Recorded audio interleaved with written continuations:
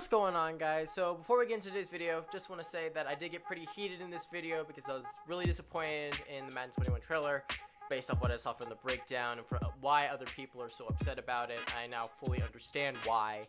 And also, 84% of you are not subscribed. If you're new on this channel, please do me a favor, hit that thumbs up button, subscribe, and because that would really help me out. Really trying to grow the channel. Love what I do.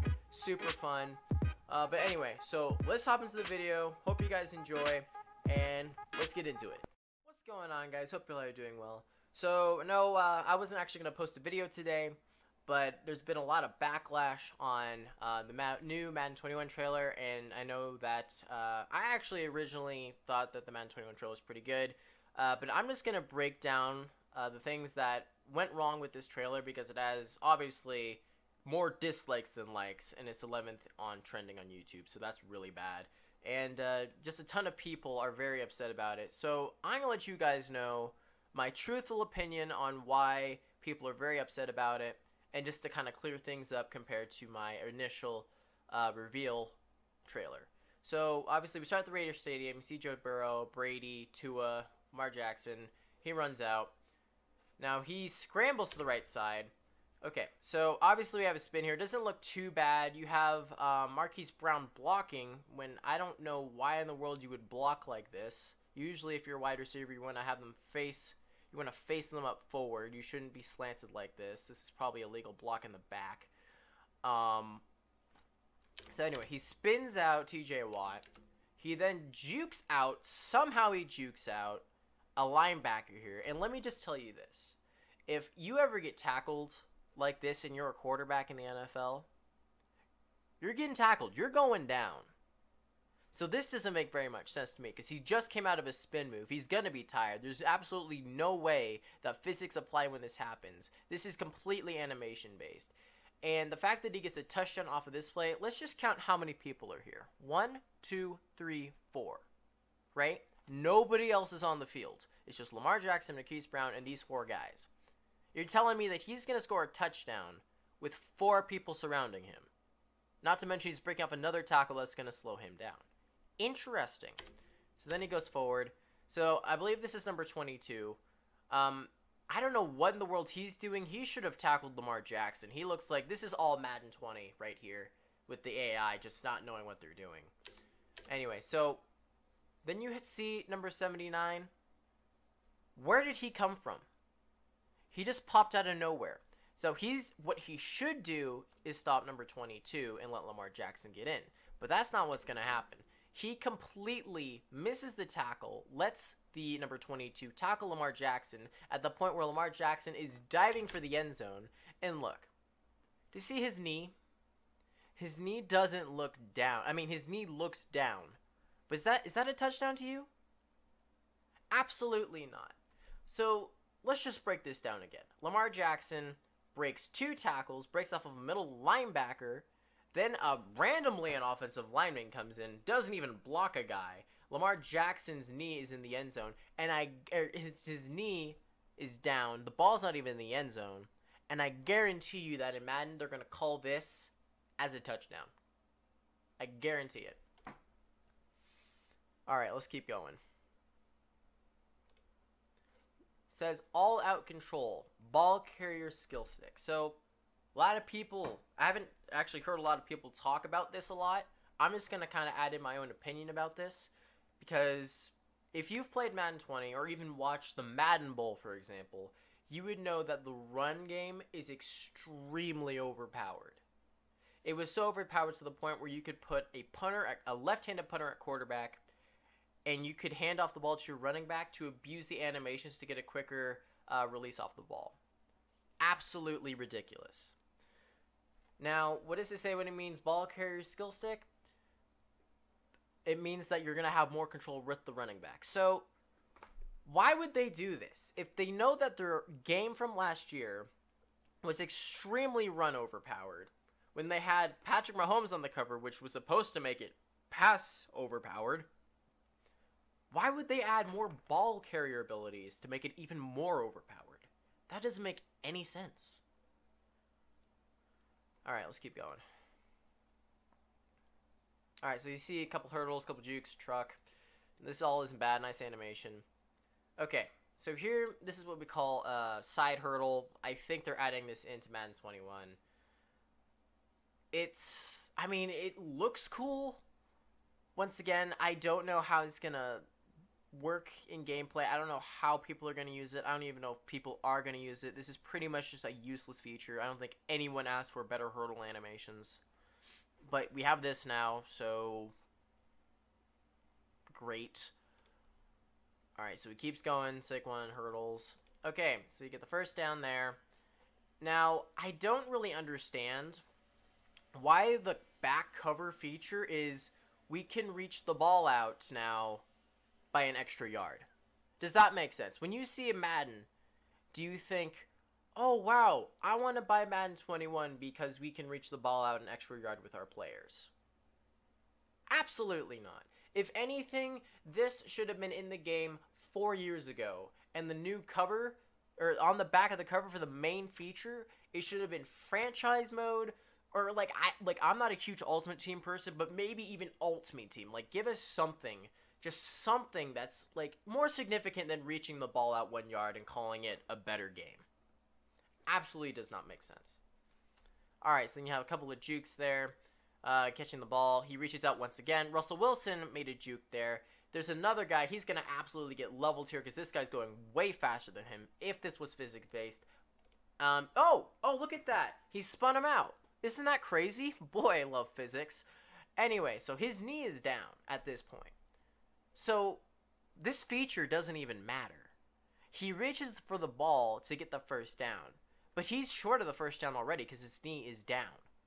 So, to me, by seeing just these two things with Lamar Jackson and Russell Wilson, I'm starting to think that they implemented a feature that's supposed to be the big thing, quote unquote, into the game that doesn't even work.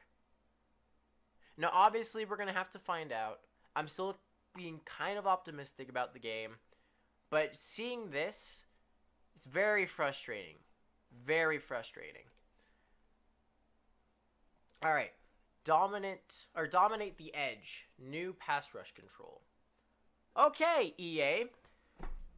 Let's just do a little situation here. Let's just say that we're in EA Studio, and we're talking about Madden 21. So a guy goes up. He's like, so what kind of ideas do we have here for Madden 21? And one of the guys in the meeting room says, well, you know, Madden 20 had a super overpowered pass rush. Maybe we should do something about that. And he says, you know what? That's a great idea. What if we make it even more overpowered? How would that make you feel as a person who's played Madden? That not only does the offensive line suck, regardless of the overall ratings, but in terms of their awareness and their ability to block. And now we get this. We're going to be able to throw the ball within maybe 2 seconds now. Not 3, 2. 2 seconds.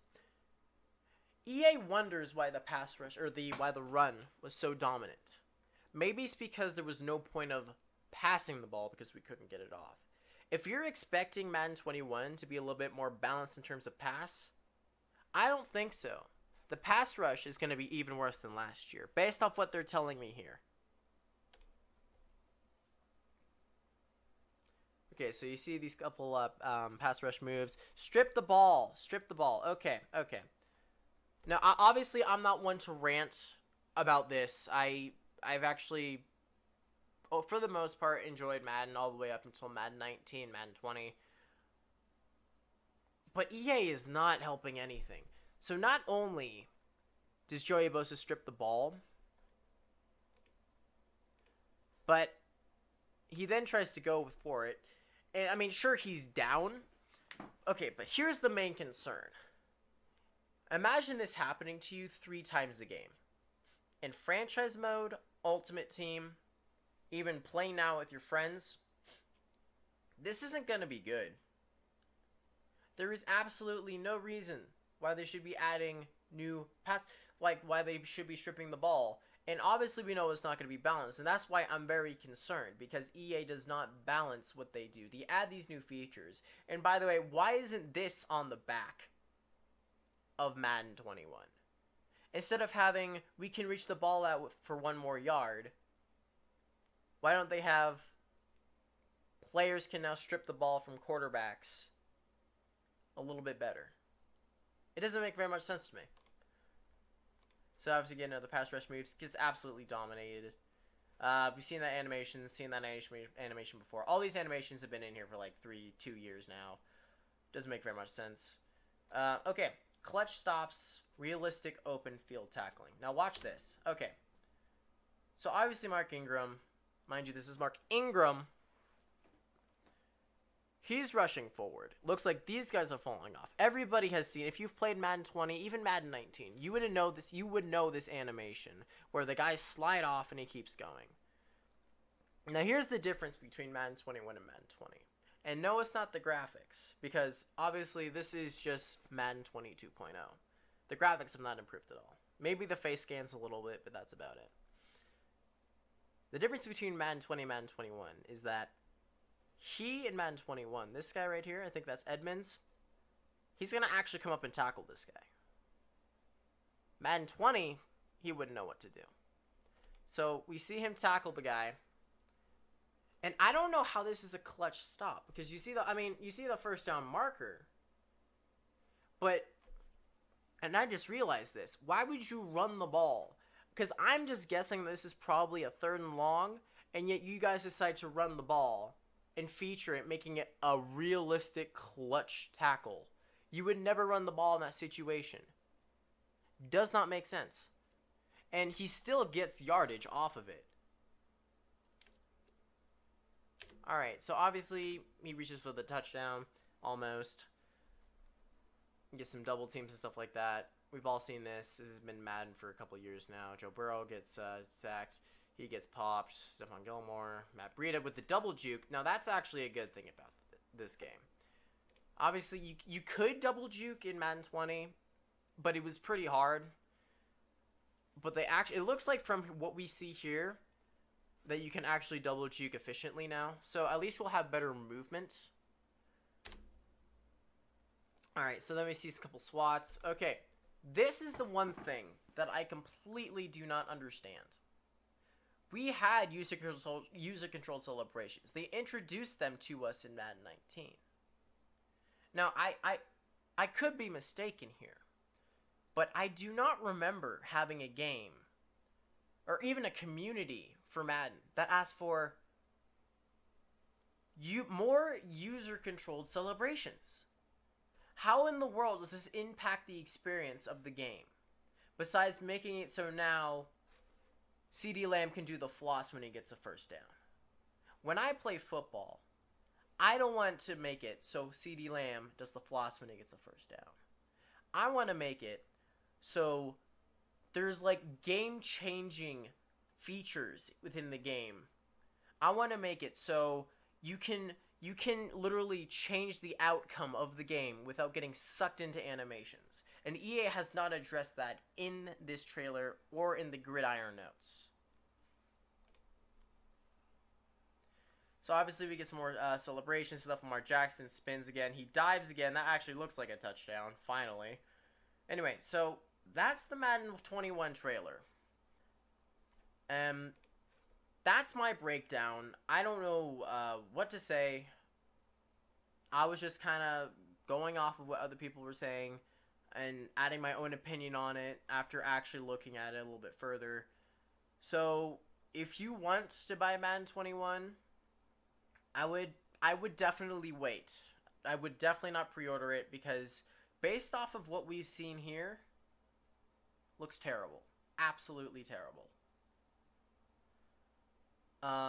We're just getting Madden 20 2.0 with more X factors that they have not adjusted yet. They might. I'll keep you guys updated on what happens with Madden 21 the news, see if they actually make improvements on the gameplay. But yeah, I really don't know what to say. This is disgusting. So if you guys like the video, hit that thumbs up button. Subscribe to my channel for more. Probably won't make another video like this as a rant. But, you know, we'll see. We'll see where EA takes us. Hope you all have a great day. I'll see you later.